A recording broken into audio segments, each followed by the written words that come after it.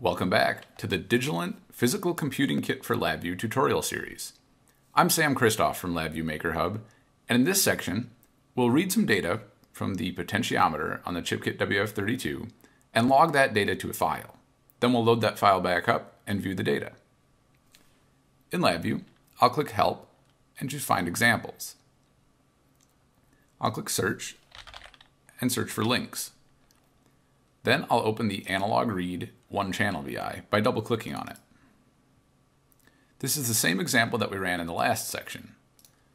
So I'll set my serial port to COM4, which is the ChipKit WF32, and I'll set the AI channel to 13, which is the potentiometer. We saw last time how we could read this data and display it on the graph. Now let's save it to a file. I'll press Ctrl-E to bring up the block diagram, and I'll expand it a little bit, and I'll move the last two VIs over. We're going to sample inside the loop just like we did before, but then we're going to pass the data out, and once we're done, write it to a file. So I'll branch the data wire and wire it outside of the loop.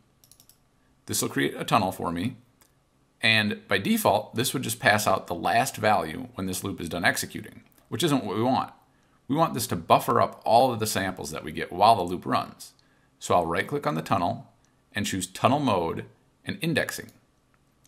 Now, each iteration of the loop, the analog data is stored in this tunnel, and it'll be passed out once the loop is done executing. Now I'll use QuickDrop to place the Write to Spreadsheet file. I'll place that on the block diagram, and we could manually wire in a file path, but if we don't, we'll get a dialog box that prompts us. So we'll leave that as it is. Then we can wire in 2D or 1D data. Since we're only sampling one point at a time, we'll get a 1D array out of our while loop. So I'll wire that to the 1D data input of the Write to Spreadsheet file VI. By default, a tab delimiter is used. So in between each sample, we'll get a tab character. And this is fine. That's all we need to do, so I'll switch to the front panel, and I'll click Run. LabVIEW will establish a connection to the ChipKit, and just like before, we'll sample some analog data. This time, though, when I click the Stop button, our loop finishes executing, but you can see our VI is still running. A dialog box comes up, and we can choose where to save our output file. We're already on the desktop, and I'll save it there, and I'll call it output.txt. It's important to put a file extension on it so you can open it in other programs. I'll click OK, and a text file was created. If I minimize the VI, we can see the file on the desktop, and I'll double-click to open it, and we can see all of our samples separated by tabs. And you can see there are tons of them here. So you could load this up in a spreadsheet or any other program that you want to import the data into. You can also load it back into LabVIEW to visualize the data. So I'll open up LabVIEW again and press Ctrl-N to open a new VI. Let's display that data from the text file on a waveform chart. I'll right-click and choose Graph, and then Waveform Chart Silver. I'll place it on the front panel, and I'll make it bigger. Then I'll switch to the block diagram, and I'll place the Read from Spreadsheet VI.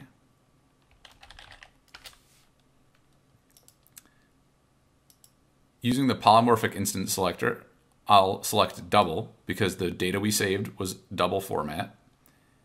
And again, if we don't specify a file path, we'll be prompted for one, so we'll leave it like that. And we have the option of all rows and first row. We only have one row, so we'll say first row. And we'll wire that into our waveform chart. And that's all we need to do. I'll run the VI by pressing the Run button.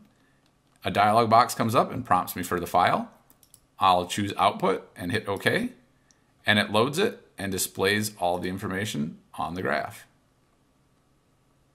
Now you can see we're only seeing the last 100 points between point 515 and 615. So let me change one side to 0. And now we can see the entire range of the graph. That does it for our simple example on data logging. In the next section, we'll learn how to configure the ChipKit WF32's Wi-Fi and connect it to a network. Then you'll be able to do all the experiments we've done in this series over Wi-Fi rather than USB. Make sure to check out LabViewMakerHub.com for more tutorials and projects, and ask any questions you have on the MakerHub forums at LabViewMakerHub.com/forums.